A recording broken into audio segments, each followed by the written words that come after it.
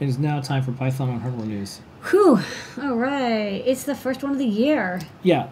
So if you haven't already, go to adafruitdaily.com and sign up for our newsletter. Happy New Year. Happy New Year. Number one thing, no matter what, if you're just going to do one nice thing for CircuitPython or for us, is please, please, please take a look at the CircuitPython 2021 post. It's on our blog. And what we're asking is, what should CircuitPython do? Where should it go in 2021? So things that we want to know, projects we'd like to build, things you think could be easier, additional community programs, weekly meeting, core CircuitPython features, core CPython libraries to add, additional microcontroller platforms, new board support, library improvements, Blinka, additional libraries, package management, documentation improvement, learning system, read the docs, video tutorials, ecosystem needs, this newsletter, the awesome CircuitPython, GitHub, CircuitPython.org, the Adafruit support forum, Discord channel, tooling enhancements, GitHub Actions, the bootloader. And one of the things specifically is if you say the type of projects you're going to do, that helps a lot, because if CircuitPython can't do it, we can add those features. Right. And I think sometimes, especially when we started, I don't think folks realized how fast we were going to move. Like, if you want to do a music playing robot, you can do it CircuitPython now. Very easily. And when we first started, people were like, I want to be able to play MP3s. Now you can. I want to be able to display fonts. No problem. I want to do E. No problem.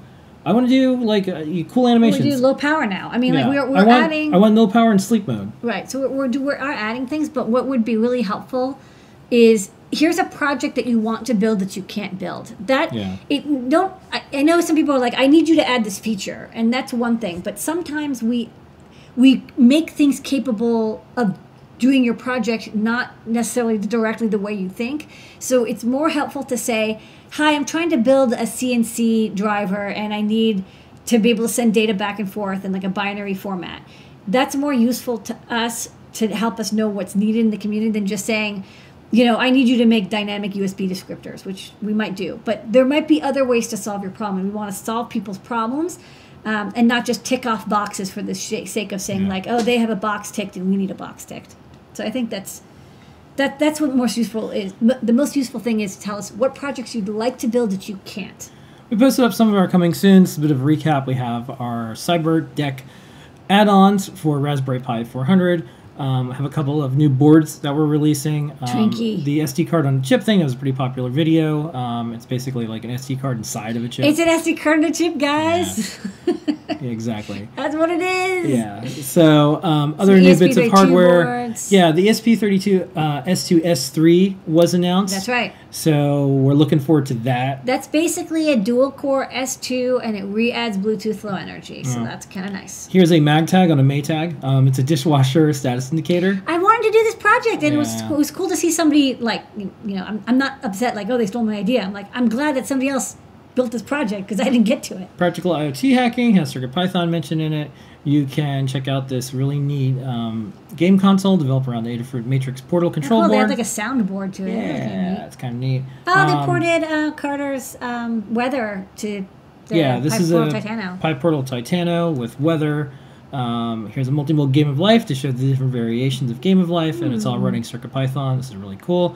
Here's a keyboard designed as a feather wing, a CircuitPython Star Wars pixel tree topper for the holidays. Yes. 3D printed lightsaber with a feather, and the prop maker feather wing programmed in CircuitPython. Here is a kid, and this kid built a robot over the holiday break with CircuitPython. Lots of kids doing lots of projects.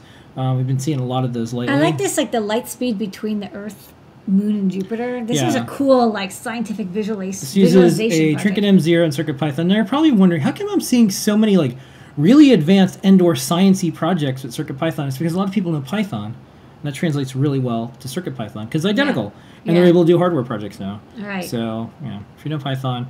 Stuff, some cool I like this. This is a cool thing. This is the ultimate guide to fantasy football, but you learn Python along the way. Yeah, it's a paid book, stuff like this. but I think it's cool. All right, I like that they went a totally different way. Like, everybody's like, learn Python, like the hardware, or whatever. This person's like, no, you like fantasy football. It's like, it's so niche, but it's also like a large community of people. New guides, including single serving things. I like these because it's like, I just want to see Twitter from this account. Yeah. We are now up to 289 libraries. Check it out. Lamore is doing a talk and Linux Conf AU about CircuitPython Blinka. And of course, don't forget, PyCon's coming up. They did hit their fundraising goals, by the way. We helped out the best we could with that, from not only donating, but getting the word out and doing a membership drive. Thank you, everyone in the channel who did that when we were doing that. And as always, please check out Discord all throughout the week and more. And if you want to learn CircuitPython, check out Code Academy. And that is, you guessed it. Blinka, blinka, blinka. That's right. Okie dokie.